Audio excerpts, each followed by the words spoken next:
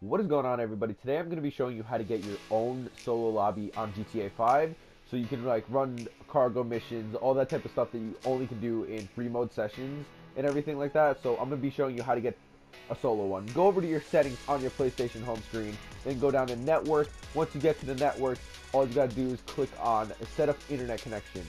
Once you click on the setup internet connection, it's going to bring you either to easy or custom. Once you do that, you press custom.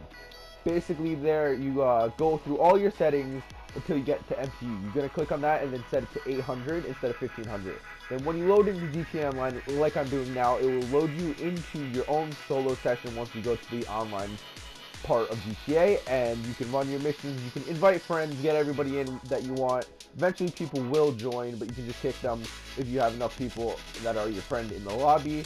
And that's what basically me and my friends did all night, the other night, and we got millions of dollars very, very quickly. So if this video helped you out, just go drop it a like and comment some Q&A questions. We're going to be doing that either Friday or Saturday. So yeah, drop some comments for that. Peace out, everybody.